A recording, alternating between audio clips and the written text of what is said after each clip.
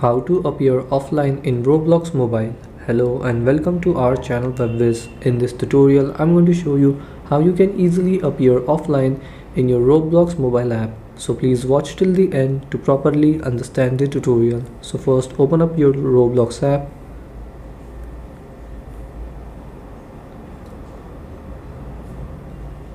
And then once you're on your Roblox app, you have to tap on these three dots in the bottom right corner here. Then here scroll down and tap on settings. And now here in settings, tap on privacy.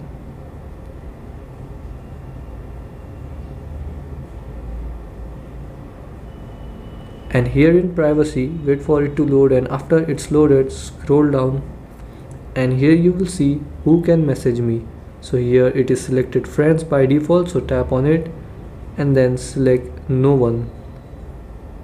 Then here if it's ask you to enter your pin, enter here your pin. And then here select who can chat with me in app, tap on friends and select no one. Then here in who can chat with me, tap on everyone and select no one. And this is the only way you can appear offline in Roblox for now. So this is how you can do it. Thanks for watching.